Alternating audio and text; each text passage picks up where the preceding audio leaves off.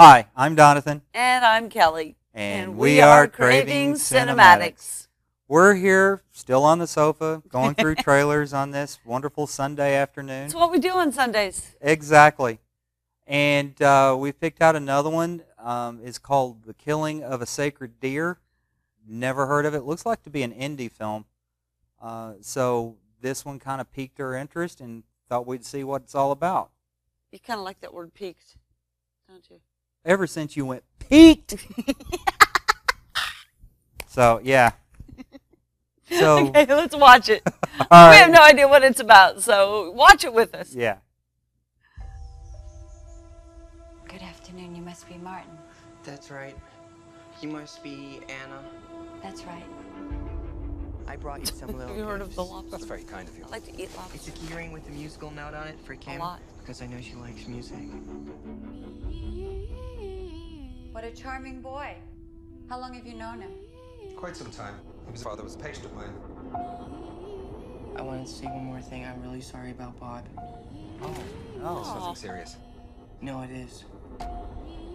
They will all get sick and die. Bob will die. Kim will die.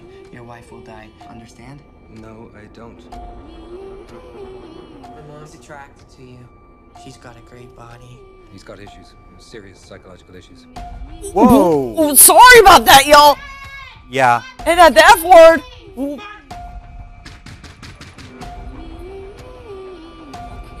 You do realize, Stephen, we're in this situation because of you.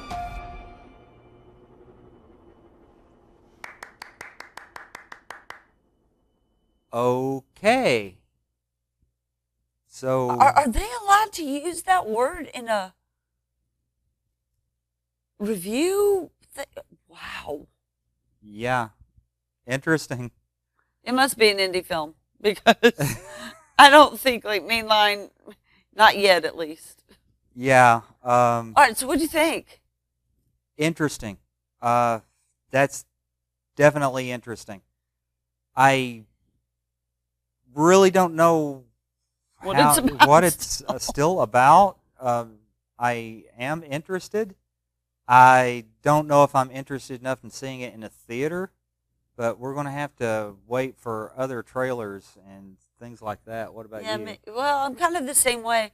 Although, reading what the written reviews, those couple little blurb words, reviewers, what? Blurb words? Blurb words. That was one big blurbed word that was there. They should have blurbed it anyway. I hate that word. Anyway. They said it was a masterpiece, cinematographically wonderful, one of the best stories of the year. And so that in itself tells me, that it's a movie that we should see.